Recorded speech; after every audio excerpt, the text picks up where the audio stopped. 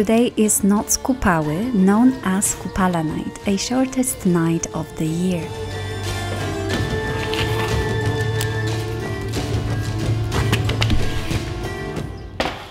It's a traditional Slavic holiday celebrated in several countries, including Poland and Ukraine, and it is closely associated with the summer solstice. Kupala Night has its roots in pre-Christian pagan rituals and beliefs. It is a celebration of the fertility of nature and the power of the sun. The holiday is named after Kupala, a Slavic goddess associated with love, fertility and water.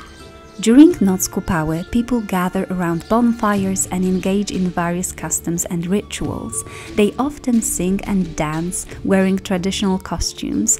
One of the most popular traditions is the lighting of bonfires, which symbolizes the power of the sun and is believed to have purifying properties.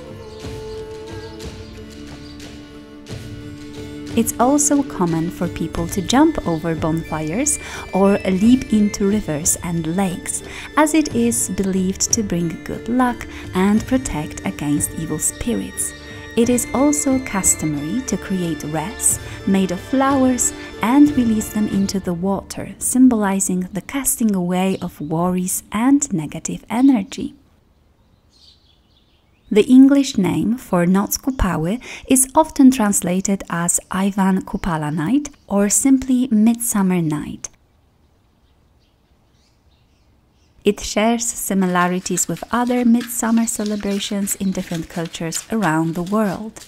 It's one of my favorite traditions that I find fascinating and magical. Connected with Kupala Night is the legend about the flower of the fern. It adds an aura of enchantment and mystery to the celebration. By the way, just very quickly, I've made this bezel with the gallery wire, just like this.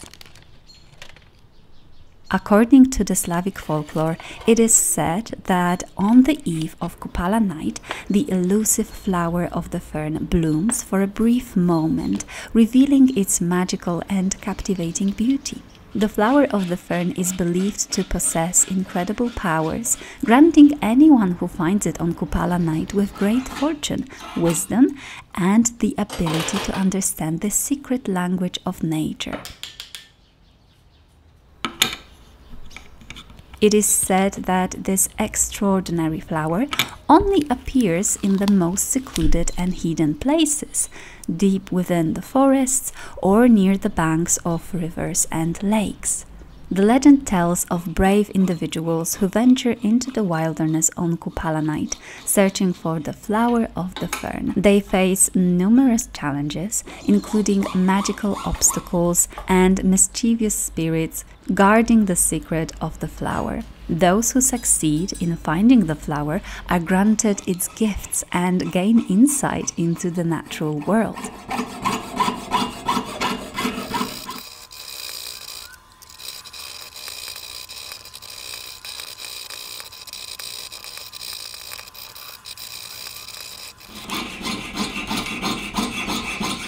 However, finding the flower of the fern is no easy task.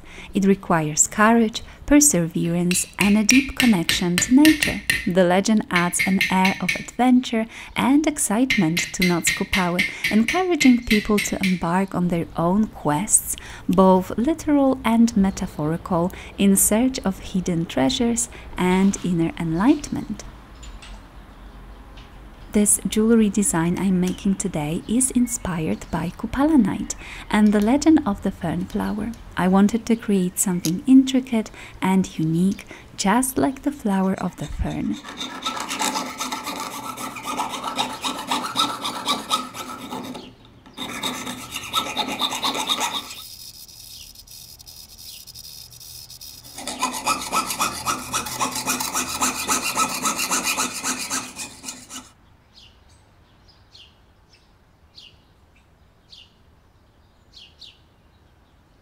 I've decided to change silver backsheet to brass.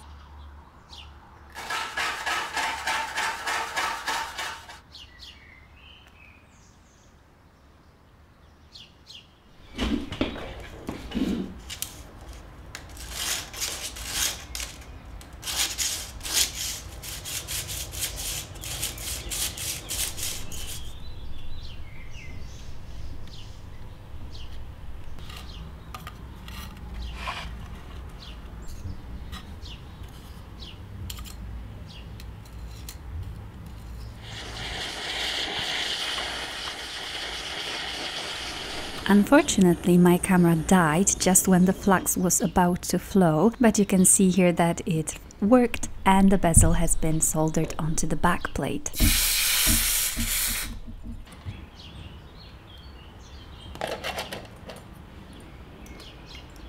How do you like my construction here? I am soldering fern onto the back plate now.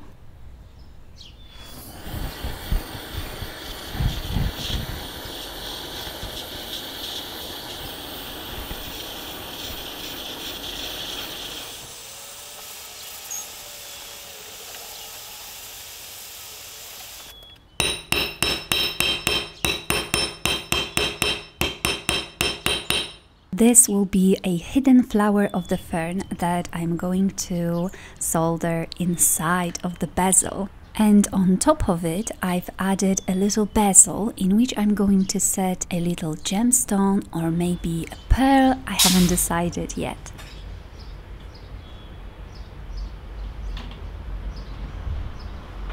This is what we call an ugly stage, in which you really have to trust the process, because right now it doesn't look good.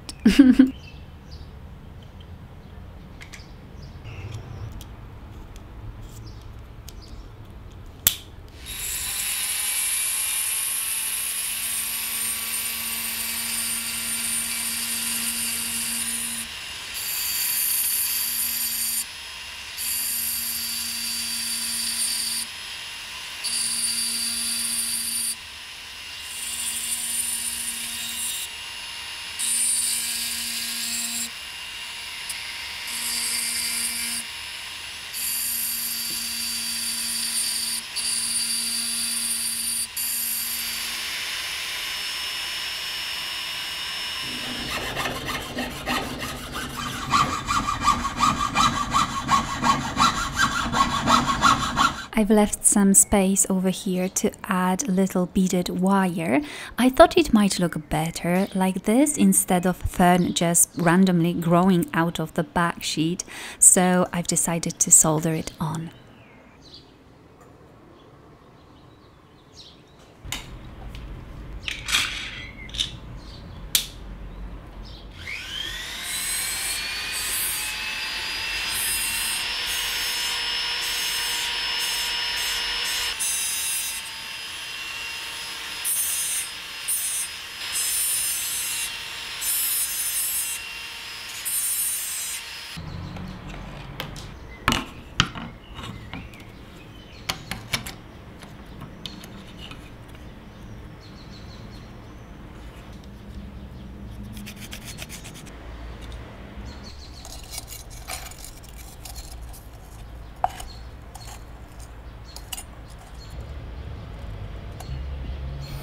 Unfortunately, some accidents happen.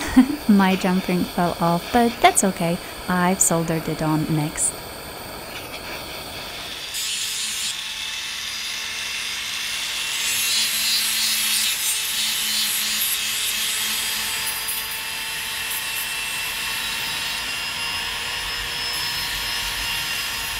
And that's how it looks like now. I am very happy how it looks like, but I still feel like it's not finished. So let's add some patina onto it and just create some dimension and bring some details out. This darkening always helps to bring more definition to the metal.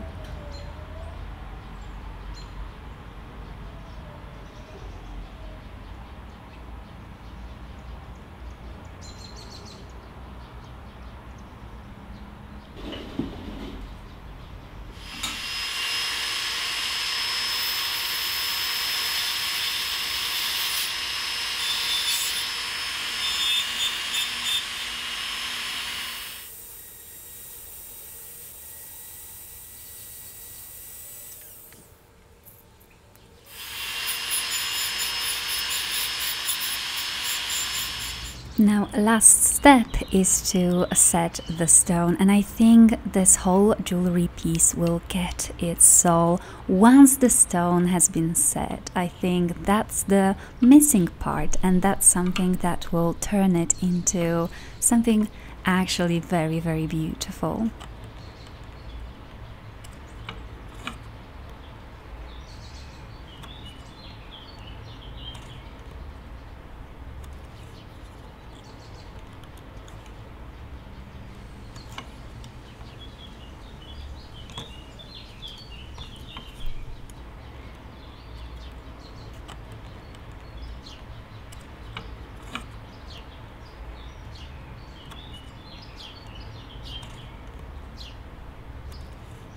This is an old tool I found at an antique shop. I think it might be dentist tool or maybe something for the nails, I'm not sure, but it's perfect to get into those narrow spaces where you have to close the bezel around the gemstone, but nothing really fits in there, definitely not a bezel pusher like this, so that tool is brilliant for that.